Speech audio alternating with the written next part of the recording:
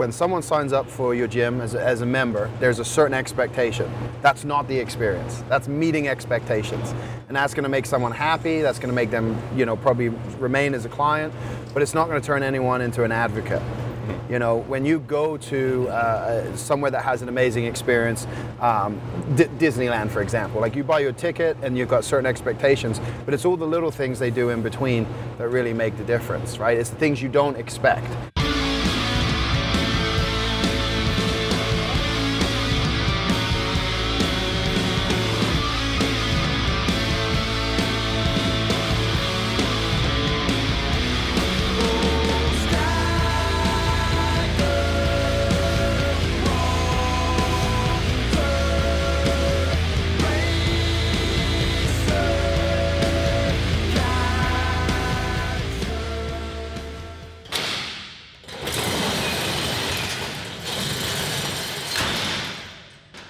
Welcome to Barbell Business. I'm Mike Bledsoe. I'm here with Doug Larson and Marcus Guerzi, and we have traveled to Las Vegas again. We were here for a bunch of Barbell Shrug shows Not earlier. too long ago. Yeah, a couple months ago. And it had been too long. It's good to be back. Yeah, can't stay out of Vegas too long. We're here at CrossFit Max Effort. They've been really gracious in letting us come in, record, and we had. Thank you to Zach, by the way, we for had Zach always on the letting us show. come in and record videos. Yeah, definitely. And we have AJ Roberts with us today, and AJ used to be the host of Barbell Business at one point, so he knows some stuff. You're most well known, I think. Well, what you're doing now is mostly coaching personal trainers and gym owners and helping them become better business owners and make more money. Make that transition. Yeah, additionally, you're one of my favorite speakers of all time. When I go to business conferences and when you speak, I feel like it's the most impactful message that I get to sit through. Yeah. For sure. Testimonial, thank you. I'll quote that. We'll snip it out. You also used to instruct the CrossFit powerlifting courses. You're a former powerlifter, world record holder at one point, correct? Yeah. Two-time, Yeah, right? yeah. What was your squat? 1205 squat, 1205. 910 bench, 815 deadlift. Yeah. That's a long time ago. It's neither here nor there. You're one of the very unique people that really has a very solid perspective on training and a very solid perspective on business. You know both sides of the house, which is a really important thing to know if you're going to be an entrepreneur in the fitness space. Some guys only know one or the other, and they end up struggling, you know, because they only know one side of the house. Yeah, So, exactly. I know you're an expert marketer, so we're going to zoom out a little bit today, and I'd like to hear kind of your big, like, top 3 zoomed out marketing principles, and then we're going to touch on a few other things as well. Yeah, you had, when we were at breakfast this morning, you were talking about your kind of the 3 pillars within the business, and you know, we've got sales, we've got marketing, we've got experience piece, and the sales piece is something that I think a lot of gym owners really struggle with, and it's one of the key elements. So I'm really excited to explore that with you too. Yeah, what out of those 3 pillars, which one do you start with when you're working with somebody? Well, it really depends on where they're at already, right? So usually, one of the greatest things is and this is a lot of what I learned at Westside, was we're always looking for your weakness, and you attack the weakness, and you turn your weakness into a strength. The beautiful thing in business, of course, is that you can bring in other people to strengthen you. You just got to be aware of your weaknesses. And so typically we're looking for what is it that they're not doing well. And in my experience, most of the time, you know, a successful coach is lacking the sales and marketing. And when I say success, someone who get results. They get results, but they're not able to make the impact they want. You know, they don't have a full roster. They don't need any other trainers. They're basically self-employed. And it's because they just, the marketing and sales, when they start trying to learn it and see it, they just see it as manipulative or, you know, persuasive, and they're like, you know, I just want my results to speak for themselves. But, you know, if no one sees it, if no one is aware of it, you know, it's very hard to build that word of mouth marketing, especially with the amount of competition. The amount of competition is a big factor in it as well. So you can be really, really good at what you do, but if you are across the other side of town, then there's chances of people seeing it as slim to none. So usually we're looking at the marketing or the sales, but everything builds off of each other, right? You got to have the results first. If you're not a good coach, not a good trainer, you can't really build out sales and marketing if you don't get results. And so it's kind of, it's a little bit chicken and an egg. Do you think a lot of people are afraid to do sales and marketing because they actually don't feel good about the experience they're providing and the results? I think a lot of people are overwhelmed, right? It's a lot of people, like when you look at your day, if you're in the trenches on a daily basis, if you're actually providing the service, so you're there, you're meeting with members, you're doing consultations, you're programming, you're cleaning and doing all of the different things. And you actually look at how much time do you have very little. You have very little time, because if we look at just the sales component, well, we got to market, then we got to field, we got to have conversations, we got to get people in, we got to sit with them, and then we got to convert. So there's a whole process that has to go into that. Well, how do you have time to do that if you're working 10 hours a day? Yeah, okay, you've got the night, but you're not going to be calling prospects up at 9 o'clock at night to schedule an appointment. So there's a lot that goes into it, and I think most people are overwhelmed. They don't know where to start, so they don't start at all because they're worried they're going to waste money, or they're going to, it's not going to work. And so they just do what they default back to comfort, which is coaching. And so they'll coach, and they'll, in the beginning, they might get referrals, and then that person's like, I don't really have anyone else. Most people don't have a massive list of people they can send your way. And so, then you're serving those clients, they're getting the results, but there's not any, new people coming through the door. And one of the things that I've seen, unfortunately, is that people like new and people like community. And so if you remain small and you've been in business for a while, you become kind of second hat, something new opens up that's like people are attracted to it. Plus there seems like there's more people, and people inevitably believe if there's a line or, it must be good. That's how a lot of these new restaurants sell out, right? They have those big opening nights, they pack the lines, everyone goes, oh, it must be really good. Whether it's good or not, people just presume that. So that's where I think that for a lot of people, they're so in the trenches that if they looked at, well, how much time do I actually spend on building the business? It's slim to none. And if you look at it like, in order to be successful in business, it's literally whoever can make the most offers. And if you're not making an offer on a daily basis for someone to, come in and be a new member, then you're going to struggle. And then they try to play catch up. And usually, maybe they'll do a little bit of marketing, they'll get a little bump, but then they break to do that, and then they're constantly, and they never actually move over, a couple of years. They remain with the same amount of members, because they never actually just go all in over here. And I think that's the hardest thing, is the transition, right? It's the transition and going, in order for me, most people when they're ready to stop coaching, what they do is they want to check out. And they say, I have this business, I'm going to let someone else coach, and I'm just going to now relax. I'm going to play with my dog, I'm going to enjoy my life. And they don't realize that they actually have to become a professional at the next thing, which is being a business owner. So I think that's where a lot of it comes in. So, they don't have those three pillars, they check out. The other coach is doing all the work. The other coach says, I'm going to go do my own thing. The members leave, and all of a sudden we have that dip again. And people, I think that's kind of, we're in this, obviously it's been a while, since we've done a business show, but from, a year or so ago, I think we're seeing that more now, where lots of coaches are leaving, opening up their own places locally. Oh, yeah. So now not only do we have lack of awareness, we also have more competition. So when someone does become aware, they have so many options that if you're not really knocking it out of the park, you're kind of obsolete. And we're seeing this across industries. So It's not just fitness, we can see it with the retail stores, and if you don't have something unique, you don't have something different, you don't have an experience that goes beyond just the training session, then you're going to lose out. So yeah, I think when I think about sales, marketing, and experience, for creating a really good experience is probably where people are most comfortable. Like, okay, I want to do that. That seems like the thing that I'm attracted to most. Marketing seems confusing. Like, marketing's confusing. I tried Facebook ads once. It didn't work. Facebook ads don't work. Obviously confused about that. And then sales presents like this discomfort. And so I think that people are much more likely to want to concentrate on experience. They may be a little confused there too on how to do that. Marketing is very confusing, but then like I said before, the sales is just uncomfortable. So from that perspective, what can people do about the discomfort of sales specifically? Yeah. Because people avoid that. Yeah. So I think that comes down to a lot of our perception. When you think of sales, you think of a car salesman, or when you walk in a store, someone coming up to you like, oh, do you need help? And what they don't realize is, and I have a process called prescription selling system. And it's called prescription because I want to look at it like you're the doctor. You're the doctor of fitness. You understand what's needed. That client has symptoms, and they're going to tell you what their problem is, and then you got to prescribe the solution to that.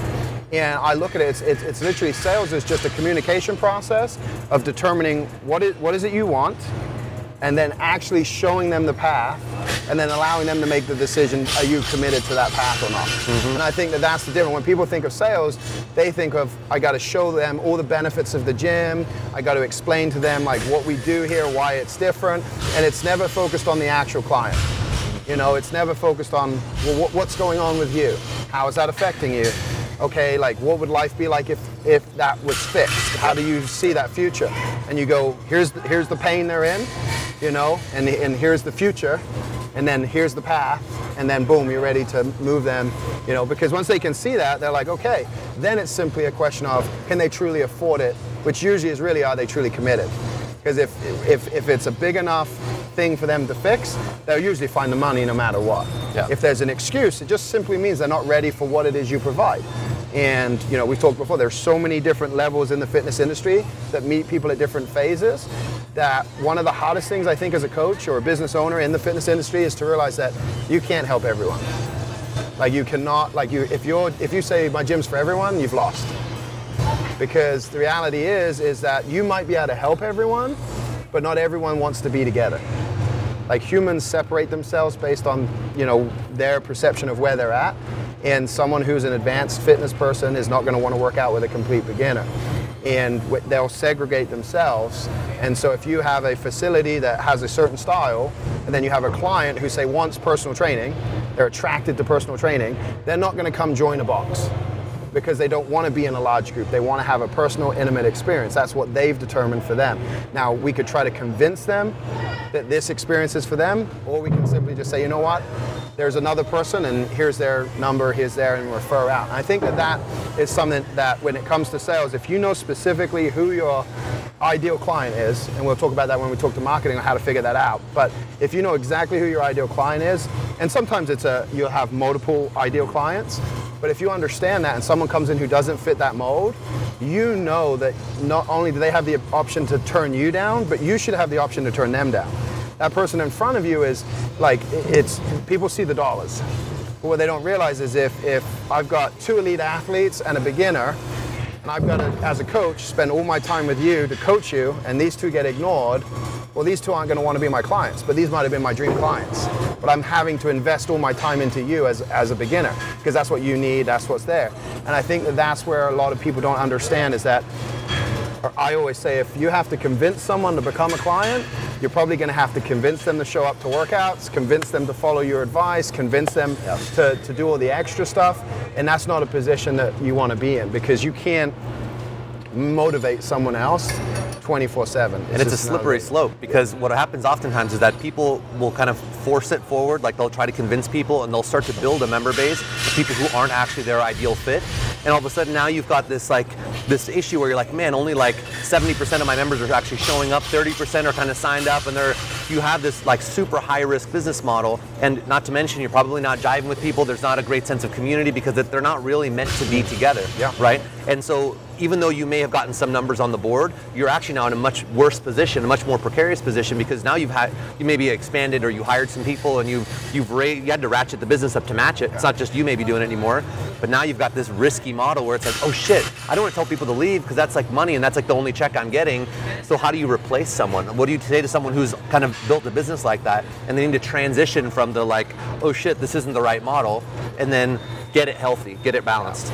That's a great question. And what's interesting is I find that most people who feel like they're burnt out on their business, it's because they built a business that wasn't like suited to who they are and who they would hang out with, and so they don't actually want to be around the business. The passion isn't there, and so they get to that point where they're like it's like, okay, what do you feel called to do? What is it that you're passionate about? When you close your eyes and you think about the future, what do you see? And they'll be like, I see myself working with guys, and like we're good, grueling workouts, breakthroughs, and I'm like, okay, and who are your clients? They're like, I got soccer moms, and you're like, okay, right. And fundamentally, in the sales process, usually when someone says no, it's because at the survival level they don't trust you, right? There's a sign they don't trust you. Well, imagine a woman with 3 kids, married, telling me about all of her problems, and I'm going, totally understand you.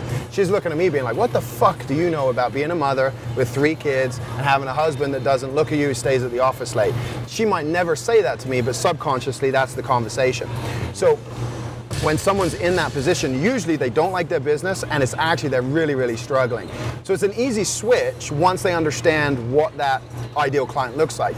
And typically, if you're not familiar with Joseph Campbell's Hero's Journey, that's something all business owners should familiarize themselves on.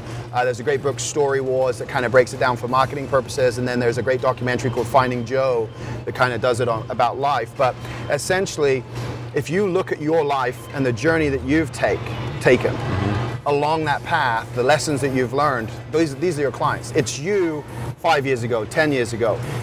Or if you've been in the business long enough, it may not be your personal story, but what you'll see is like, I've got 4 clients and this is their story. And these are my dream clients, and they have all these traits that are the same. Before they started working with me, life was like this. They knew they needed to make a change. I showed up as the mentor. These are the struggles, trials and tribulations we've gone through, the lessons that they've learned in terms of, okay, like I need to eat healthy, but if I go to a restaurant, I fuck up. Okay, I can't go to restaurants, or I have to change what restaurants I go to. And so then you get this journey of that ideal client, and then all of a sudden now you can connect to the ideal client because you can speak the language that they understand, because you're talking to yourself or to your previous clients at that point where they're struggling. So all the things you're saying, they go, that's me, that's me, that's me, that's me. That's when sales becomes effortless. That's right. When someone walks in and goes, these are my people, this is my place. I have a friend, Mark Fisher. You guys have to get him on the show. He's out in New York, but the easiest way to explain it is his gym is like a Burning Man, right? And they dress up as unicorns and they use all sorts of inappropriate language, but it's the people who go there are Broadway stars. So they're theatrical, they're like, and so it's their place. Not everyone's going to be able to go there. I have a client, he owns a gym called Copper Moose, and there's a slew of insults at each other and sexual innuendos and all of this stuff. The community is incredible. But if you walk in there and you're sensitive to feminism or like any of these different things, like you're going to be offended, right? But it's polarizing. And I think that so many people are scared to be polarizing, but when you can have the confidence to do that, obviously you can't just say, I'm no longer going to work with all these people if they have contracts and things like that, but you can begin to shift your focus. And so you can flip the 80-20 model, where instead of 20% of the people being your ideal clients, now it's 80%. And you're always going to have those people that cycle through, and maybe they fit, maybe they don't. But you mentioned community there, and that's the real thing. Are people finding their tribe? Is the gym the third home? Starbucks talks about being the third home. If you're in the gym business, the gym should be the third home. They should want to come early, and they should want to leave late. It should become their lifestyle. Well, they're not going to do that if the people they're training with are not people they would drink beers with, party with, do those kind of things. And so everyone's different. Everyone has a unique thing. Not everyone's attracted to the Burning Man style or the insults and that kind of stuff, but people are. Yeah. And so it gives you the ability to have that space and really be targeted. And that's what people look for. They look for where's everyone else who's weird like me? And because of the age we live in, you realize, I'm not alone. And if you can get someone to feel like I'm not alone in this process, there's all these people who are just like me, struggling like me. You constantly getting case studies and stories, someone who had the breakthrough, and that dude's just like me, I can do that too. Or that woman, going through the same struggles. All of a sudden, your marketing kind of takes over itself, because all you're doing is telling the stories of your members. Yeah. And it's bringing more members, and like attracts like. When you don't have that, and you've got a 20-year-old as a case study, but you've got a 40-year-old seeing it, they're not attracted. They're looking at that person and say, that's not me. Great sales and marketing is just having a very specific, relevant conversation with someone where they're like, oh, yeah, that's me, right? So how can you ever expect to have an effective sales system or marketing system if you haven't first identified who it is that you not only like want to, but can serve, right? Those are the two things. It's like, I really like these people, but I can't necessarily, that's not my jam, I don't have the skill set for that, that's probably not a fit. You have to see where those things intersect, that's your jam. I love hanging out with these people. These are the people I want to go have beers with and whatnot. These are all the people also that what I do freaking crushes their goals, right? That's your lane. And then you have to center, that's the center point of all of your sales and marketing efforts, from your stories, your examples, the imagery that you use, all this stuff then starts to come out. And when you start with that, most gym owners have never even thought of the concept or actually gone through the exercise and created their brand heroes. And they think like, oh, well, I'm supposed to create like 5, 6, 10. Nope. Do one male, one female just to start. It can become more elaborate over time. Just start simple, but go through your member base. If you're already in business, you can look at your member base and say, okay, who are like my ideal, who's my very best client, the one who shows up all the time, gets great results, I freaking love them, someone who comes in, they go and introduce themselves, I host an event, they're there early asking what they can do to help, they're sending friends and family, like, I want to clone that guy. Perfect. Everything is now a conversation with that guy. And it starts to become really easy. And now because your marketing is talking to that guy, it's going to resonate with that guy. And so when he comes in, you're like, yeah. He's like, yeah. He was like, come on in. It's really easy now if you can just connect with them on a personal basis. And all of a sudden this big mysterious like sales and marketing challenge doesn't become so mysterious. Now it's a matter of like, oh, I figured out the like dominoes, I've set them all up. Now it's just knock them down and control how much or how little do I want. Absolutely. You know, I think the biggest mistake people make when they're doing that is, you know, I mentioned looking at your life and seeing what your experience is, and mentioned or looking at the people you've worked with. I think a lot of people when they're doing that, trying to come up with their hero, what they do is they say, oh, you, like I want to work with a guy like Doug, a guy who does Brazilian Jiu-Jitsu, a guy who's very focused on learning, so I'm going to work with Doug. But they don't have no experience with a guy like Doug. But they see Doug and they go, Doug's a great guy. He's like, and they see the person they want to coach versus the person they should coach. And then so they're looking ahead at like Doug's this guy, he's been in the industry forever, that's who I want as my member. And it's like, but Doug's ahead of me as a coach. How can I coach Doug? Right? But and so they make that mistake because they think about their ideal client as in the person they wish to work with, not the person they have the experience of working with. And I think that that's the biggest mistake they can make when they come to the ideal client. I just wanted to bring that up because I think that a lot of people do look at that. I want to coach CrossFit Games athletes. They've never sent anyone to the games. Right. So we got a problem. Yep. Right? I think it's equally beneficial to not just have your avatar for the person that you want, but also to very accurately point out who you don't want. Like you, on your website or wherever in all of your marketing materials, to say like, this is who we want, this is who we are, and we don't want all these other people. That way people that see like, I'm a match for this avatar, and I actually don't really like all these other people. CrossFit did it very well with bodybuilders in the beginning. Like, we're anti-bodybuilders, we're CrossFitters, we're different than them, we're not like them, and it created that divide, which was really important. And it is polarizing, but at the same time, even though you might get a lot of people that don't like you, you get a lot of people that love you. And so by getting a lot of people that love you, you don't need 10,000 people, you only need 150 people. And there's enough people like in any small town to like get 150 people that are polarized enough to come do CrossFit out of a very niche gym. Yeah, I think that's a great point. You've got to have the nuts to say like, these are not who I work with. Like, if you've never had a gym membership before, probably not going to work with you. People don't want the conflict. Yeah. They don't want to say, I don't like those people, because they don't want those people to be mad at them, even though it works very well from a marketing perspective. Yeah, we were talking about a company, I won't mention the names because this might get, like, I don't know legally anymore with this stuff, but you know, their basic message is like, we're not a gym, because they want to attract the people who have never been to a gym before, right? And they want to give them a safe zone. And so they have all these rules set up where guys like us would be like, this is ridiculous. And we do, we look at it, we kind of look at that and go, what the hell? But the people they attract, it's perfect for. They want to be able to eat pizza in the gym because that's the level they're at. So they're perfect for that level. And I think that's why they're one of the biggest, franchises out there, is because they're willing to do that. We don't want bodybuilders, we don't want powerlifters, we don't want CrossFit, we don't want anyone that actually works out. Here. We don't want anyone donuts and treadmills. A little bit fitter, a little bit more healthy without being intimidated, without having like all of your insecurities show up because other people are way beyond you and you never look like them. Yeah, it's like Walmart have an organic section, right? It's like, we know most of our clients probably are going to go for the cheapest option, but we'll have the organic section for those that want to dip their toes in. it's just the industry's like that, and I think you nailed it. You've got to know, like, hey, no, I can't help you. Sorry, you've got to go through all of this first. And I think that that's very important to understand. And then the hard part there is actually when someone comes in and they are on your "we're not for you" list, especially if you're struggling and your cash flow is low and you need the money, to tell that person no, because you know it's going to affect your culture. Because if you said, hey, it's for these people but not these other people, and then you let the other people in, all the people that you signed up before that are a part of your culture are like, what the fuck's going on? Like, why is that guy in here? Why did you make an exception? Like, you don't actually believe what you believe. Like, you're just saying that. You're just a sales guy. You'll say anything. And now, like, trust is eroded.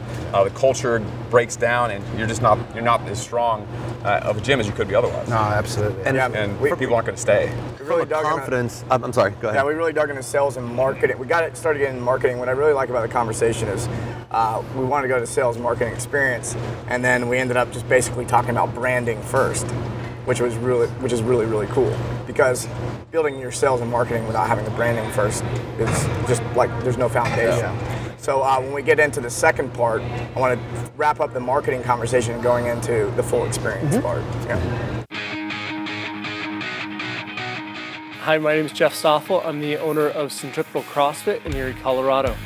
I was in the classic startup phase. I was coaching 32 classes a week of our 35. So I was there 6 days a week doing basically all of the coaching in between classes, answering emails, running through billing, trying to strap together marketing, and just whatever popped into my head. We've created a space that is the best part of everybody's day. They know it, and they know as long as they get to the gym, their day is going to be better, and that's very clear. So membership grew because of that fact, but wasn't growing because of good business process or a good marketing system or any of those things. Just kind of stuck at this 60 member mark and thinking, how do we do more? I need to be able to hire somebody to go get the people to pay for that person, and felt stuck where I was at, didn't really know where to go. The first call that I had with Angelo ever, free intro call, hey, I'm struggling, we've met, I liked your intensity, and if you guys haven't met Angelo, you never have to wonder what he's thinking. He'll tell you. You don't have to read between the lines. Within 2 weeks, I started to basically just, because I've bought in to working with somebody, really take the advice and take it to the next level. So I'd say within 2 weeks, had a few major breakthroughs, doing silly stuff that we all know we should do, but typically don't have the balls to do it on our own without a push. And so that was increase my prices and start contracts. I am coaching fewer classes, so I'm down to about 20 classes a week, and that's a slow process to develop coaches that do a job I'm proud of. Memberships increased, so we were at 60 when I started with Angelo. Gosh, it's been 3 months now, and we're up to 75, so a very significant increase. The biggest effect on the business has been developing as a leader. It's happened very quickly. Rather than being stuck thinking about an idea and the analysis paralysis, thinking through too many steps before getting started, I have taken good ideas and gotten them started and fine-tuned them as we went, which is a much better solution on the implementation for me. I would look at yourself first and ask the question, do you think other people have learned the solution and the lesson that you're currently struggling with? If you think that this has been solved before, and in the CrossFit space, you're not doing this the first time, somebody else has. I would definitely dive into it. If you're not sure if you can afford it, definitely do it. I know that sounds silly, but you're investing in yourself. That investment is never going to go away. You're improving as a leader and probably a person if you're running things right when you get a coach, and you're buying into what you're selling. If you are an entrepreneur, you own a gym, and you don't have a coach, you are asking other people to do something that you aren't willing to do yourself, would be my opinion. So I would definitely encourage you to at least have a phone call but come to them with what are your biggest struggles and see if they've got some ideas. This group does not mind, I think, adding some value for you to prove they're worth it. Definitely, Angela's been worth it for me.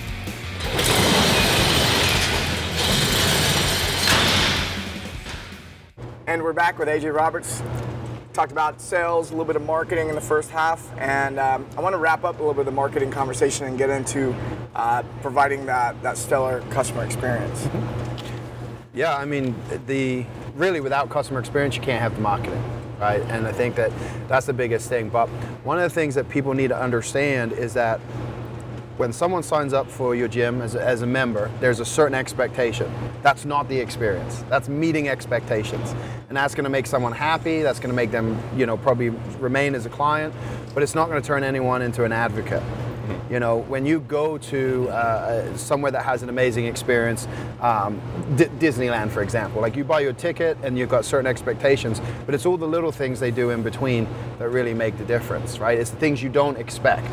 And when you're talking about experience and you're looking at it from your culture to your core values to all these different things that are essential to building the community, you've also got to look at how do we go above and beyond for each and every one of our members, and do we know the names of our members? Do we know the names of their family, like their wives, their children? Do we know when their birthday is? Do we send them surprise gifts? Do we empower them with knowledge beyond what we're doing in the class? And we've talked about it before, I'm sure if you haven't seen the show, you're familiar with like autoresponders.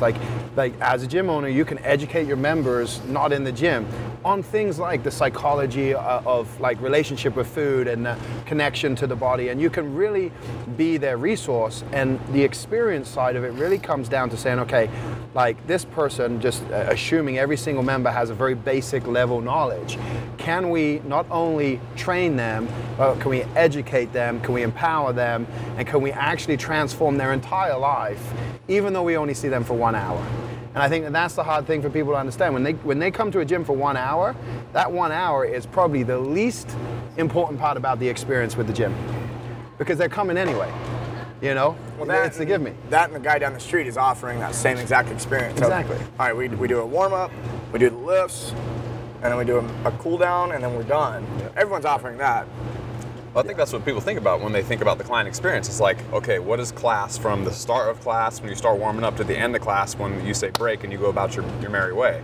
Like, that's not the full experience. That's the class experience. Yeah. But the experience is anytime someone's interacting with your business, whether they're sitting at home and looking at your website, or whether they're like in the parking lot and they're walking up to the front door, or whether they just walked inside, or whether they're in the bathroom. Like, it's all a part of the experience, and how they perceive your business and your brand, and how much they're going to want to just hang out at the gym and like just enjoy being there. Like, it's not just the class. There's so many other things to think about. And so sales and marketing, you have to design that experience with as much intent as you design your classes. Yeah, I think that you when you mentioned about the design of experience, I think you're right. Most people think of experience, okay, over this hour, what can we cram into it? But the reality is, and this is why actually CrossFit, I think, had such a big rush, why Spartan has such a big rush in terms of growth, is because the organization kind of tapped into some of these principles, the party culture and to celebrate and things like that. But as time's gone on, a lot of that's been lost because things have gotten so big that, if you've got 300 members, it's difficult to know everybody's name as a coach. It's difficult to get everybody together to do community potlucks and events like that. So you have to do a lot of stuff. And what's interesting is that people don't think of all of the basic things they could do to bring people together. And when we look at human psychology, which is really what we're in the business of, right? The reality is, no matter what we think, the only business we're in is happiness, right? Mm-hmm. It's that. So it's like someone's not happy, they want to be happy, this is the path they believe is going to get there, and we're literally the vehicle that they're going to, ride on. When we look at that, it's like, okay, one of the biggest things for happiness is community. Is being around people and serving the community. So you don't even have to do things for the gym. You can create stuff where the gym goes and does stuff for other people and serves the outside community and really becomes, a part of everything. But that tribal culture, that's what allows the business to flourish. And I've got clients who very high price stuff, and so not everybody can afford to stay on long term. But they've created options where they can be alumni, or they can remain in the community for a much smaller piece, and they do. They work out, somewhere else, or they work out on their own, or they get online programming and they, can train as in the gym. But they've created this experience where the person's like, okay, like I can't afford 4 times a week personal training, but I don't want to leave this community. And when you're in that position, that's the real business. The service that you provide is irrelevant because you can transition, you can change, you could, shift whatever you feel like. But if you've got that core tribe, then they'll follow you anywhere. Yeah, our friend Logan that runs Duke's Gym in Venice, he has signs all over his gym that say you don't have to work out to kick it, right? And that's like that says so much. It's a small little sign on the wall, but like it means a lot. That you don't have to like go there to work out. It's not just about health and fitness. Like that's a big part of it for sure, but like the community there is strong, the culture is strong. Like when he's selling a membership, he's selling fun, he's selling community, he's selling human connection, he's selling a social life, and he's not just selling health and fitness. That becomes a lot easier of a sales pitch, so to speak, because you're selling someone on, hey, we just have a good fucking time here. Like, come hang out with us. How do you put a price on that, right? When you're selling someone an hour, multiple times a week or anything, it's very easy to do numbers, right? Oh, I'm going to charge $100 a month, $300 a month, $1,000 a month. Someone goes, oh, I get 4 workout sessions. When you sell that whole package, you can't say, well, I'm paying this much for the workout and this much for the community and this much for the accountability and this much for the culture. Like it's just, this is what it is and this is what you get. Yeah. And people go, holy crap. And it's in terms of, again, go back to on the logic level, when the brain sees that, the price doesn't seem expensive. Mm-hmm. And it's why you've got, like that gym we were talking about earlier in New York, Gwyneth Paltrow's new gym with her partner, $900 a month.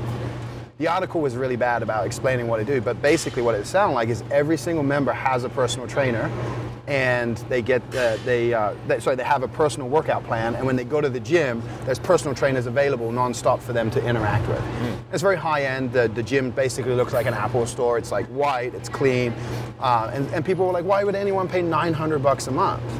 Well, that's not, number one, that's not the most expensive that people are paying. People are paying way more for one-to-one. So, but the other thing is it's what's important to them. We didn't call it a gym membership. Yeah, it's distinction. People are paying that much money, but right.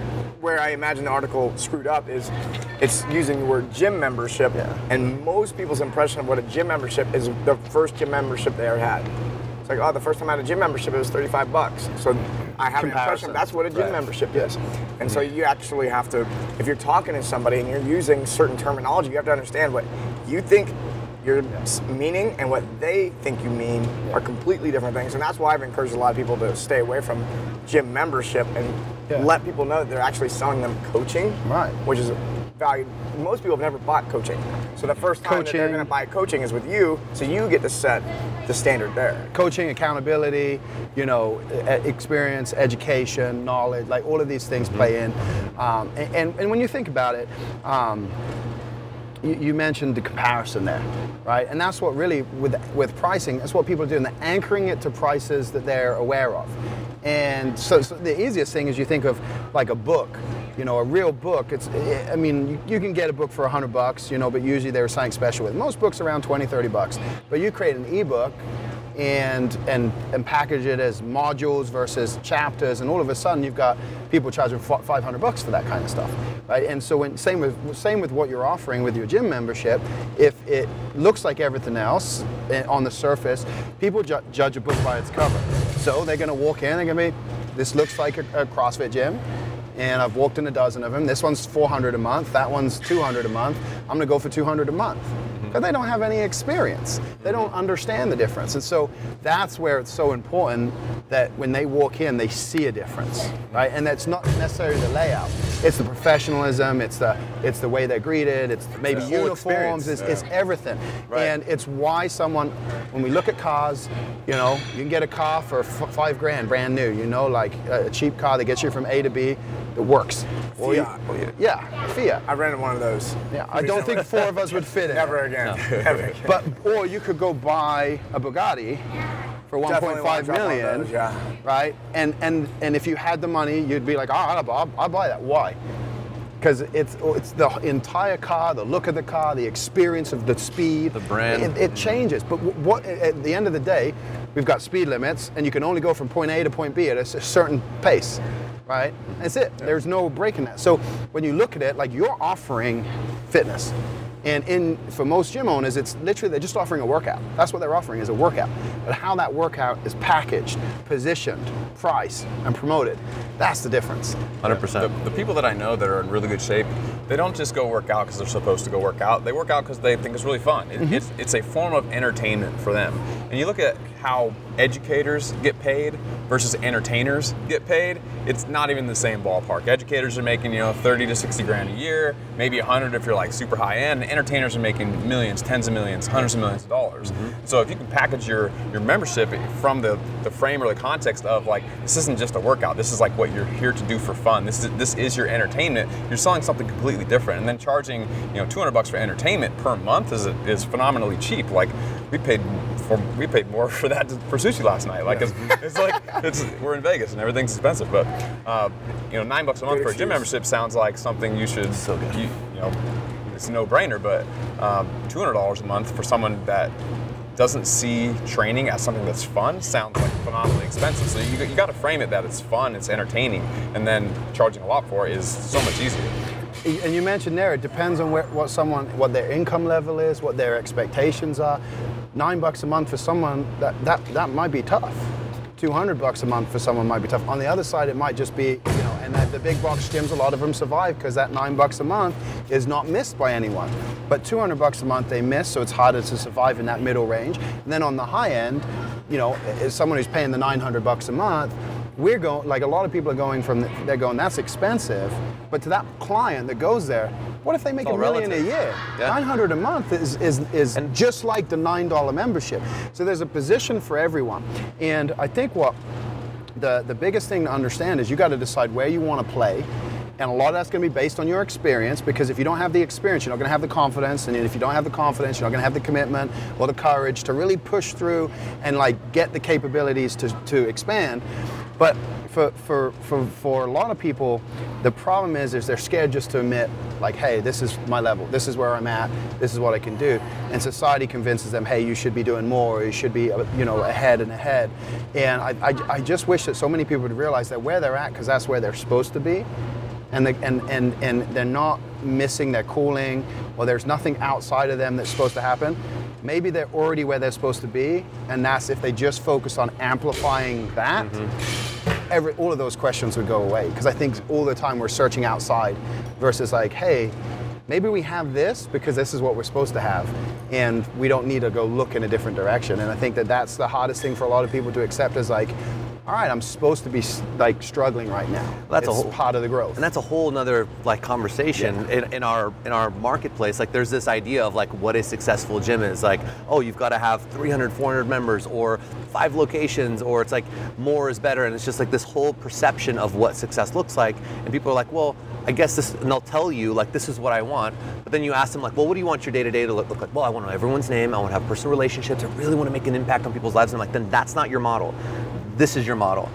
Yeah, but then what about this? It doesn't matter. Then let's figure out how to make that model work for your goals, your day-to-day life, and you have to then make sure that the business model actually suits that, rather than putting the square peg in the round hole and being like, this doesn't work, the people aren't lining up, the prices don't line up, I can't afford to pay for anything. It's because it's all just mishmashed based on what they saw other people doing. They're like, well, he's successful, he's got 3 gyms, I'm gonna do his onboarding system, and I'm gonna do his sales system, or I'm gonna market like she does. It doesn't apply, it wasn't around you. So it's so important to first identify, who are you, what do you want this thing to look like for yourself, and then say, okay, based on that, now what do I want the numbers to look like to support my life? Who is the person I want to and can serve best? So you're getting all the details in a row, and then you go through a life cycle design process and an experience design, which is, okay, based on that, what kind of marketing should I be doing? I know who I am, I know who I want to serve, I know what the numbers need to look like, so what kind of marketing is going to suit that, and what does that lead into the right sales process process that is a match for that. So it's just one congruent experience. The experience, like you said, it's not the class, it's not the things that everyone assumes. They're like, oh yeah, we do a good job with experience. It's like, oh, we've got consistent classes. I'm like, that's the minimum. That's you showing up to work on time. Like, you actually want to wow someone, you have to architect an experience that aligns with their wants and their needs and their desires for fun, for culture, and for value. At the end of the day, we're in a relationship-centric business, and it's a perceived value play top to bottom. If the perceived value does not exceed what you're charging with these other things around like the social events and like, wow, and they're sending us content, like, well, I'm going through on-ramp and then they're checking in on me and he's like, that was so cool. Like, when you get that effect, now you create that, well, $200 a month, like maybe before I used to think that's expensive, but it's actually a drop in the bucket considering. And now you have a winning formula. People want to know you care. That's what people want to know, you care. And so if they don't show up for a class and they don't hear from anybody, then they know they can get away with something. The reason they give you money in the first place is because that's an admission that I don't know what the fuck I'm doing and I don't want to figure it out. I'm going to give you money and you're going to give me the magic, right? And we have to somehow show them that they're personally responsible, no one but them can hold them accountable, but they give us the money thinking that we're going to do all those things. What we have to do is say, I know I can change your life, so I'm going to bring you in where you're at, but on the backside I'm going to give you what you need, right? And you mentioned something there about like knowing yourself. And I think that's, if before you look at any of this, it's the biggest thing. Know yourself, right? Because if you know who the fuck you are and what the fuck you want, everything else is fine. I think one of the hardest things is a lot of people feel like a fraud. Right? They feel like they don't know what they're fucking doing, and it's because they're building something that they shouldn't be building because they don't know who they are and they don't know what they want. Misaligned. They're seeing someone else, like you mentioned, 3-4 gyms, and they go, you know, that's what success is, so that's what I'm going to do. They're not looking at fulfillment, and they're not looking at their personality. Not everyone is built to be an entrepreneur. Not everybody is built to be a business owner. Not everyone's built to be an independent coach, you know, and so you got to figure out, okay, what is it that I am going to do and I'm good at, and just like stay in that lane. If you have the vision, like a lot of people don't have visions, but if you have a vision for something bigger, you maybe be able to do that, but you're probably not going to do it on your own, right? Because otherwise you would. And so these are the things where we go back to knowing yourself and figuring out your strengths and weaknesses. Like, once you start to go down that path and realize that my business will actually grow if I go on a personal development journey and like improve myself, everything comes sinister. And that's with all of this, we've talked a lot about, if you look at what we've said, it's about your life is your message. Like, your clients are your marketing. Your experience is your sales. And I think that that's what most people segment stuff and think it's all separated. And really, you got to understand it's got to come back together. Now, you might have to piece it out to meet people with different messages at different points, but you can't be like, okay, my life over here, I drink, I party, I'm out of shape, but I'm going to go over here and I'm going to be preaching health and fitness. Or you know, I might have a terrible relationship with my family, but I'm going to say I'm going to build this amazing community. If you can't have a good relationship with your wife, then you're not going to probably have a good relationship with clients. And so it's all like together. And I think that the people who really have knocked it out of the ballpark, they're the same person in the gym as they are when you go to dinner, as they are when you go over to the house, as they are when when you talk to them on the phone. And that's the difference. It's when you can say, oh wow, like this is all one thing, and I just have to be more of me, boom. Like now everything takes care of it. And then of course then we get into the more advanced stuff, which we've talked about before with systems and automation and all of that stuff to amplify and scale. But unless you have that foundation, then it's going to all come crumbling down. And as Louis says, the pyramid's as big as a space. Speaking of Louis, you said something over breakfast that I thought was really, really cool. And we were talking, to kind of shift gears here, about just like building business and how you said like the conjugate system about, you know, it's not about saying like I'm just going to work on my squat and like add 100 pounds over the next 90 days. And how it's about like leveling up, and over time, maybe this person has more gains in the short term and they look like they're killing it and they're like, oh my God, they've, you know, added all these numbers to the board and whatnot. But 5 years down the road, 10 years down the road, that's not what it is. Can you kind of elaborate a little bit on that and share that, what you share with us over breakfast? So it comes down to sustainability and looking at, am I building a short term or am I building long term? And if you go hard as bulls, we use diet as the example and then I'll tie it in, but if I go on a restricted diet, I can lose a lot of weight really, really quick. Can I do that for the next 20 years? The answer is no. right? And so you can diet really, really hard, but at some point you're gonna have to figure out, how do I eat regularly? Like, how do I listen to my body? How do I understand all this stuff? So you can get quick results, but it's usually not sustainable, and you usually ebb and flow, right? And that's what most businesses, up, down, up, down, up, down, up, down. They'll go all in on something and then, you know, out. People do it with training. I'm gonna train my squat really, really hard. The rest of the lifts go down, or the conditioning goes down, you know, depending on what sport they're in. And really what it's about is, if we can take that conjugate approach that Louis has created, where it's like, we look at, okay, I don't do much for sales, I don't do much for marketing, my experience is kind of weak. Instead of saying, I'm just gonna focus on experience, you say, I'm gonna do a little bit here, a little bit here, a little bit here, and maybe I'm getting a couple of leads a week now. And then over the next, you know, if that grew exponentially over the next 5 years, in 5 years, not only have you been able to grow at a pace that you can manage with cash flow, but you've got a sustainable business because you've been able to put stuff in. When you go, okay, I don't have enough members, I'm gonna put $5,000 in advertising, and you hire a guy and they get you 200 leads. And then you got to figure out, what do I do with these 200 leads? How can I have a sales conversation with each of these? I mean, you can flood, and I think that's when you look at the long tail, it's like, what is sustainable over time? Mm-hmm. And working, this is where the hustle and grind argument comes in, but working 20 hours a day is not sustainable. Right. Sometimes it is necessary because you're in a place where you don't have an option. So I don't want to take away from those people that do that, but if you're in a place where it's optional, you have to understand, I can't do this. I'm going to burn out. I'm going to hit stress levels, and my adrenals are going to fatigue. It's not a case of being a pussy because you're not working 20 hours a day. It's a case of understanding, if I don't get 8 hours of sleep, I can't show up at my highest. Therefore, the business suffers. And I think that most people, when they look at, they want everything fast. Mm-hmm. And one of the things I've been able to do in my entire life, don't know why, but it's that delayed gratification, saying this is where I'm going and being okay with not being there tomorrow. And you have to remind yourself, but it's like, you know, we're in a beautiful gym, this place is huge. But Zach didn't start here. He didn't start this magnitude. He's having to make adjustments. He's learning as he goes with certain things. Successful, yes. Where he wants to be, no. But it's having the patience. A lot of guys opening boxes, they'll come to a place like this and say, this is what I'm going to open. They'll go get massive loans and stuff like that, and they just don't, it's not possible. It's not sustainable. They don't have the member base. They don't have the experience. And I think that that's where we see people who have longevity in business, longevity in sports, is they take the less is more approach, and they're patient. They're patient. If you try to flood, you try to do everything too soon, in sports, injuries, lifting injuries, you see guys like that all the time. And in business, what you see is the money goes up, money goes down, and it's a rough place to be. So I think that's, to play on the point we're talking about, is just taking that holistic approach for the business. Right, and just like I would imagine anyone listening, they wouldn't go out and say to someone like, you need to be on a 500 calorie a day diet. Right, it's just probably not a healthy thing to recommend. Does it work? Yes. Does it get results? Yes. Is it sustainable? Absolutely not. Yeah. Biggest Loser is the best example of that. Nearly all of them gain the weight back because they can't work out 8 hours a day. They don't go back into a lifestyle where they do that. Yeah. If you can work out 8 hours a day, that's good, but most people can't. And it's probably one of the biggest lessons we have to teach with the people that we work with when they come in and they say like, hey, I want to start working with you guys. I want to add, I want to double my business in the next 6 months, and they've got, 100 members or something, whatever. Is that possible? Is it possible?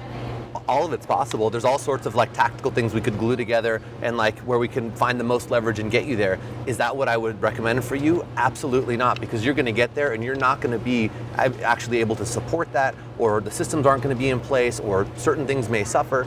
And people have to understand in business that, coming from you guy, Mr. 2-time world record holder, this is a really important lesson. It's like, look at what you achieved with that mentality versus what a lot of other people are doing. And then you may have been in the gym where someone else, you're like, fuck man, this guy, he just went up by 100 pounds faster than I did. And it's hard to fight that. And watch the guy down the street go from 0 to 250 members in a year. And you're like, damn it, I'm still at 150. But knowing that you are building a solid foundation, a real business, and not a house of cards, that as soon as the wind picks up, you're up shit creek because nothing is actually stable, nothing actually is built upon fundamentals, and it's not a balanced business, right? You can be super sales and marketing centric to just jumpstart things, but you have to understand that you have to balance it back out as quickly as you can, and that's kind of that startup thing that people, I think, as they evolve and the business starts to grow, what it takes to start up is not what you do to then grow. Like when I jump start it, like, and you're putting the power cables on the battery to like just get that first, I'm taking that shit off right away. I don't want to burn everything out. The same thing in the business. You're going to jam up sales, marketing, get a bunch of hype going, but then immediately transitioning to, okay, how do I scale well? That's a great point. I mean, when you open the gym, when you and Rob open the gym, could you do what you do now as the person you were when you opened that gym? Absolutely not. So, it's everything has time. You came in at a certain time where you, like this show, the way it is now, none of this would exist if we weren't where we were back then. Mm-hmm. That person that we were could not do what we do today. And I think that's something people have to understand. If I own one gym and I have a vision for 100, if I'm doing anything in that one gym, I'm not a person who can run 100 gyms. Can you jump from 1 to 100? Probably not. There's so much you have to learn, and there's a time, there's a place, and I think that patience is the hardest thing to have as a human. We only have an infinite amount of time, like very short dash on this planet. We don't know we know the beginning, we don't know the end, right? And so we have this ticking clock, which creates this impatience. And unfortunately, we can't rush that shit. We don't have control over it. Time was there before us, it's there after us. We can try to control it, but it's going to do what it wants to do. I feel like this whole show has just been one big overarching reminder that you can't neglect the basics. Like you gotta do the basics in the big three categories. Sales, marketing, and client experience, or like distribution, whatever your service is. Like if you don't have those things down, there's no reason to do all the other things you're going to have to do in business. That's all that front-facing, customer-facing stuff, sales, marketing, and experience. Like nail those down, and then there's so many other things after that you can go take care of. But if you don't have those basics, there's no reason to do anything. Well, if you're putting, if you're turning on a faucet that's spitting out water, but there's nowhere for that water to go, you're gonna drown. Yeah. And I think that's the biggest thing. There's people want to run before they can walk, and it goes in sports as well. You're not going to come in, never train CrossFit, and go to the CrossFit Games.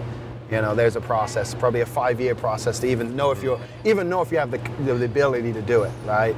And of course, there's a few freaks out there that come in and within a year, but the reality is that the basics, the fun. I feel like Coach K, of Duke.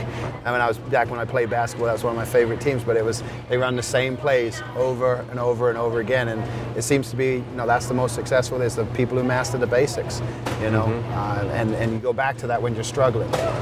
If you're struggling, it's like, okay, what are these 3 areas am I not focused on? Yep. And it's easy to usually see, fuck, right here. And again, if you don't like those words, marketing, sales, you do whatever you want. But you got to have a conversation, you got to convert, and then you got to deliver. Like that's the 3 phases. Those 3 things are what gets you members, and then keeping the members is, if you just focused on the front and they're leaving at the back, well, you got to fix that leaky bucket. But I mean, you're right. It's the fundamentals. Without the fundamentals, you can't build a solid house. Yeah, that's a good summary. I think that was a really good reminder too around those 3 principles. Like you spend all this time, like without those 3, it's not going to be in alignment. But to remember, it always does come back to you and being in alignment with yourself and saying, okay, like, who am I? What is it that I actually want out of this? What do I want my day-to-day look like? What are my goals? What is doing the perfect day exercises and things like that is so valuable in defining what's going to happen in those 3, because you can't really do those honestly and get phenomenal results without being in line with where you are personally and what you really want out of this thing. Yeah, and all these things are all tied together. It's one big system, like you were saying, and I think that's the biggest takeaway for me. Thanks for joining us today. Where can people find more about you? Just go to ajroberts.com. ajroberts.com. Yeah, if you enjoyed listening to this show, watching this show, make sure to subscribe on YouTube, go to iTunes, 5-star review, positive comment. See you next time.